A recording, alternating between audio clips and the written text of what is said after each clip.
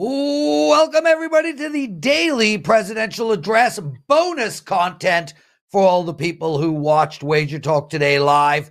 I'm going to take apart the New York Giants versus the Cleveland Browns. I will give you both the side and total just to let everybody know I am filming the NFL presidential address for week 3.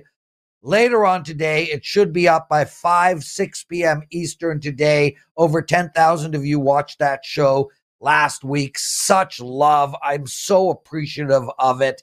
And this week, I'm adding a teaser of the week into that segment. Okay, let's get into this game. New York Giants are playing Cleveland. The line now is the New York Giants plus 6.5, a total of 38.5. And money is coming in on the Giants right now, and I get it. This line will keep dropping all week long, and I totally agree with that. I like the Giants here. If you've been following me, guys, you know I have a hate on for the Cleveland Browns. Firstly, I can't stand the franchise for picking up Deshaun Watson, and secondly, I think this team is completely overrated.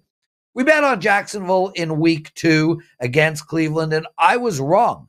Cleveland ended up covering that line, but I don't know if that was a reflection of how good Cleveland is, or more likely how disappointing Jacksonville is right now.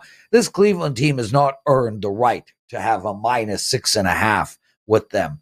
This Giants team, man, they should have won against Washington last week. They lost that game literally because they did not have a kicker. Now, that's totally on Brian Daboll, who actually had an extra spot on the roster, knew Gano was had hamstring issues and still didn't add a kicker. But regardless of that, this Giants team was able to move the ball well. And really, the game should have been tied if they had a kicker, and they could have won by 3 at the end of the game with a kicker. Instead, they went for it on 4th and 4 and dropped ball. Really should have won that football game. With that said, take it with a grain of salt. The Washington defense is the worst in the league, and Cleveland does have a good D. One thing I really like about this Giants team, however, is their defense. They're running an aggressive program on D. They're blitzing. They're in the backfield. I think they're going to give Deshaun Watson fits. I mean, there is a very good chance Deshaun Watson might need a massage after this game. If anybody knows anyone who wants to help him out, let us know.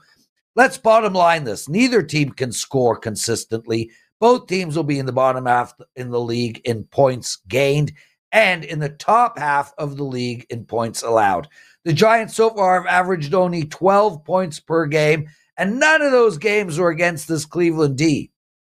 Cleveland, they've averaged 17.5 points per game, and I think that's higher than what they will average at the end of the year. This game has horrible written all over it, 17-12 with 5 field goals.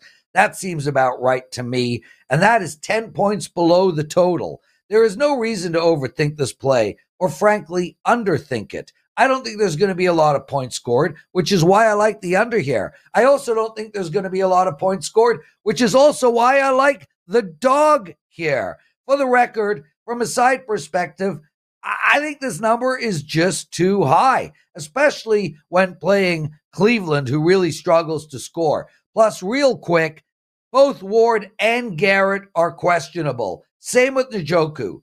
All questionable. Now, they might play, but they're clearly injured. Plus, half of Cleveland's O-line is injured, and their O-line stinks to begin with. Take the New York Giants and the under. Let's cash both. I'm Lawrence Presman. Thanks for watching the Daily Presidential Address.